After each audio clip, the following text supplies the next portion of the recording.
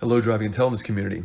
This video is for those of you that own a 2000 through 2003 10th generation and 2004 Heritage model F150 with the 5.4 two-valve engine.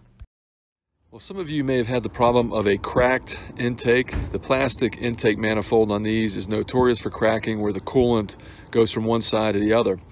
Well, I just got finished gutting this 99 F150 with the 5.4.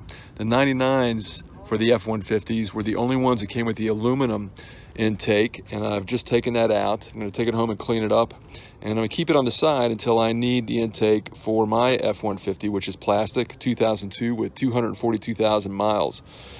It's not necessarily the easiest thing to do, but it's doable. The hardest part are those two bolts in the back that hold the intake manifold down, but there's only, I believe it's 5 on each side. I took the fuel rails off first, took all the coil packs out, and that gave me access to those last 2 bolts, which were a little difficult, but as you can see, I did it. But it gives you a little bit of a view also of what the underside of the intake looks like. That's where the NOx sensor is, the temperature sensor for the head, etc.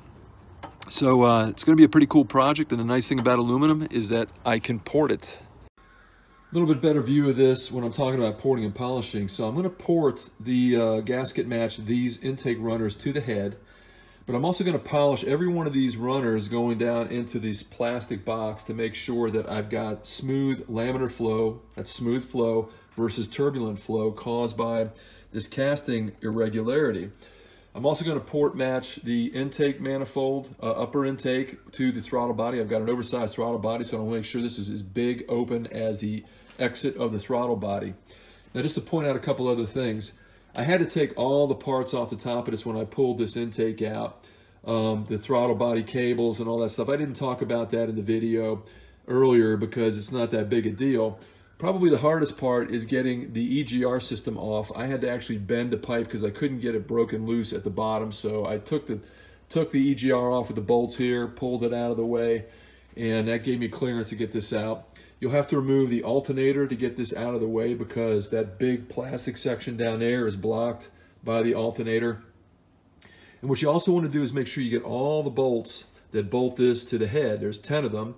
They're a different length than from a stock, plastic stock intake manifold. So make sure you grab those. That'll definitely help the install. You won't have to run back to the hardware store or somewhere else to get those. Hope you like this. Give me that thumbs up, and I'll see you next time on Driving Intelligence.